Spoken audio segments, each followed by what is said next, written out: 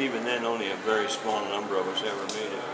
As I say, 25 out of, I would say approximately 400 or 500 guys probably trying to make it happen. You know.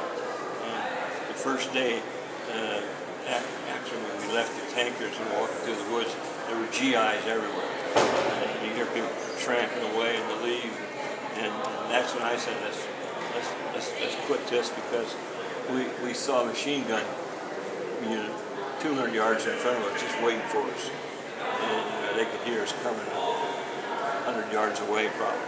And so we hid out under a pine tree and put the leaves, built the leaves up. We're in there just like a little fort inside it. And the only way you could see us was look right straight down at us. We stayed there all day, and that night when we started out, instead of going toward the machine gun, we went the other way around.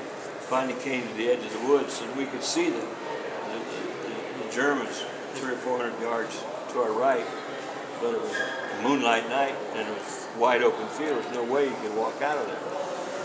And we actually sat down and fell asleep because we were so tired and nerves and so on and so forth.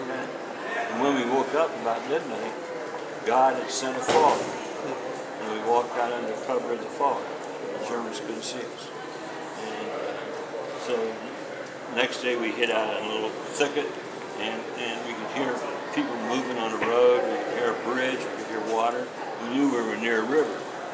And so that night we started out, and I had never encountered such black nights as we had those 2 nights. The night we were released, we're racing down the road. My half track that I got on conked out right outside camp, and they put it on the back of what they called the wrecker. They had an 8.5 ton wrecker, put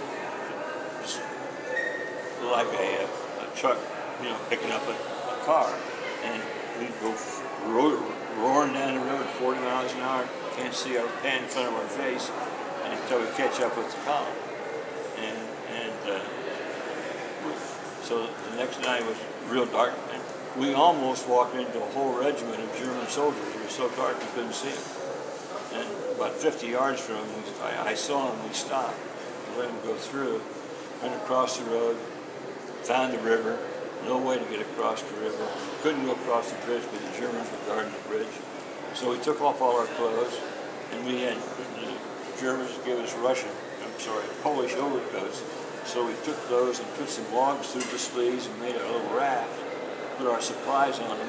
One of the guys jumped in the water, took it over and bent and beached it on the other side, and we went across the river and got up on the other side.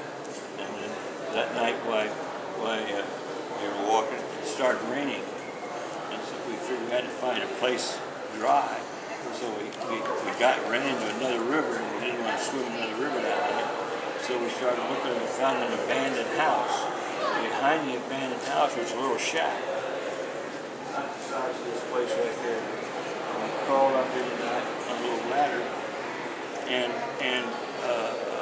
stayed there from 5:30 in the morning until about 9:30. We opened the door, and when the Russians, when the Armored Task Force had come through from 4th Armored, they had released 1,000 Russian prisoners of war. And those Russian prisoners of war got into a German PX and stole a whole bunch of candies and stuff like that. So we're looking at, and we watched the Germans capture about 25 of those Russian POWs about 200 yards away. So we'd heard the tankers had told us about this, so we knew what was going on.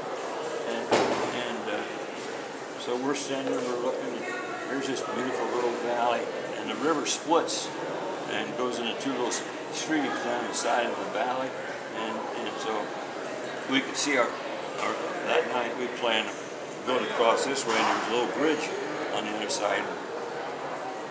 We were going to go over the bridge, and here comes a German squad. They proceed to mine the bridge, and out from under the bridge comes a German soldier with a perp gun. You know what a perp gun is? Yes, sir. Okay.